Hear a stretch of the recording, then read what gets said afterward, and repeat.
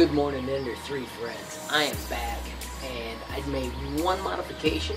I put the spindle on the other side, and my filament feed is much straighter.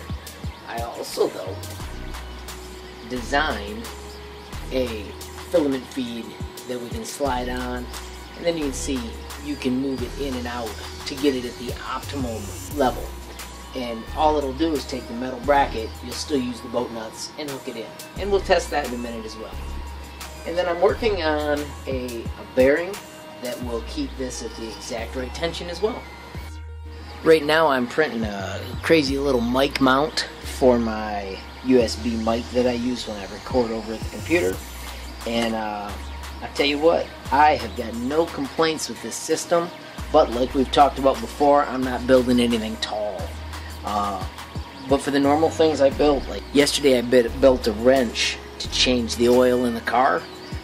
This stuff prints fine. I'm anxious to see how many times I can change the oil with it. Saved me 10 bucks over buying it on Amazon.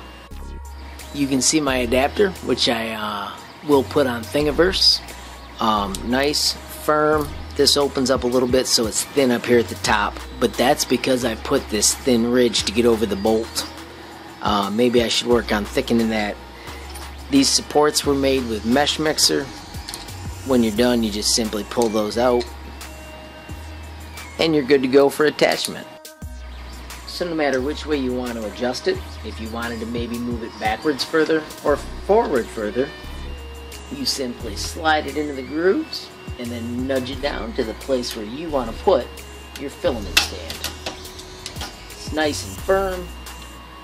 Gives you lots of options, and I think it's going to be a nifty little way to get this exactly where you want it. Alright friends, we've got a few things going on here. If you're paying attention, you'll notice that we now have gold filament instead of the blue that we were using.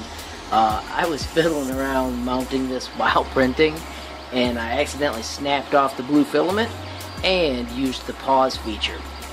Now with your filament snapped off, I had to take off this arm, and then I just used pliers to pull it out. Since I had to use the pause, I determined it was time to actually use the first resume. I've never resumed a print in all my years of printing. So here we are with it resuming. This, I'm thinking, may not be a good idea. It just does not feel stable. So I may rework the design, but hey, I tried it. I don't even think it's lined up any better than it was a minute ago when I had the arm coming out the other way. But it was an experiment, and it's designed if somebody has a use for it, it'll be there now on Thingiverse. So I'll check back later and post something with how the print is, but I just wanted to let you know where we were with our current design on the Ender 3 in this top-down extruder mod. If you like the movie, please click like.